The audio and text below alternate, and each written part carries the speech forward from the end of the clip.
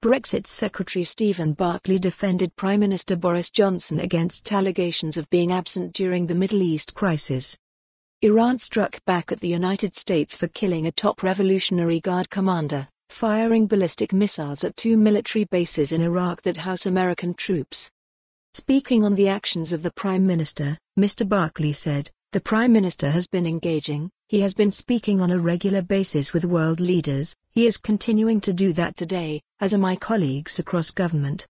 On whether Britain would join America if President Donald Trump looks to retaliate, he added, "I'm not getting into speculation about the next steps." U.S. bases in Iraq hit by missiles as Iran strikes back after killing of General.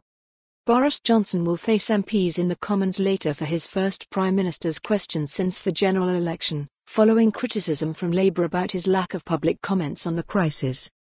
The PM came under fire for his failure to address the Commons on the Iran situation on Tuesday, with Jeremy Corbyn accusing him of hiding behind Defence Secretary Ben Wallace. In a Sky News interview, Labour leader Jeremy Corbyn criticised Boris Johnson for failing to address MPs and added, "He is the Prime Minister of this country, he has to be held to account for what his government says and does, he has to be held to account for his own actions by coming to our Parliament to answer questions." British forces in the Middle East, PA Graphics. Jeremy Corbyn also condemned Gen Soleimani's killing in an interview with Sky News.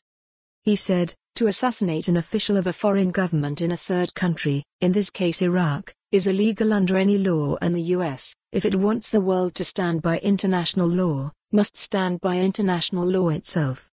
This is a provocative act which has made the whole world a much more dangerous place." Mr. Corbyn was repeatedly asked whether he would label the targeted general as a terrorist. He replied, "Soleimani is the head of special forces of Iran, they obviously operate in all kinds of places that you and I would not agree with or want. That is not the point. The point is it's an illegal act that took place, and if we want to end illegal acts by anybody, you don't commit them yourself."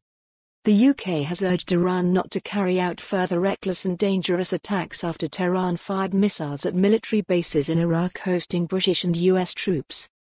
The Foreign Secretary calls for urgent de-escalation following an attack on Iraqi military bases. https://t.go/pvpnorgs. Foreign Secretary Dominic Raab urged Iran to pursue urgent de-escalation as the crisis in the Gulf intensified. Mr. Raab said a war in the Middle East would only benefit the so-called Islamic State. Also, for more on this story, visit the news article link.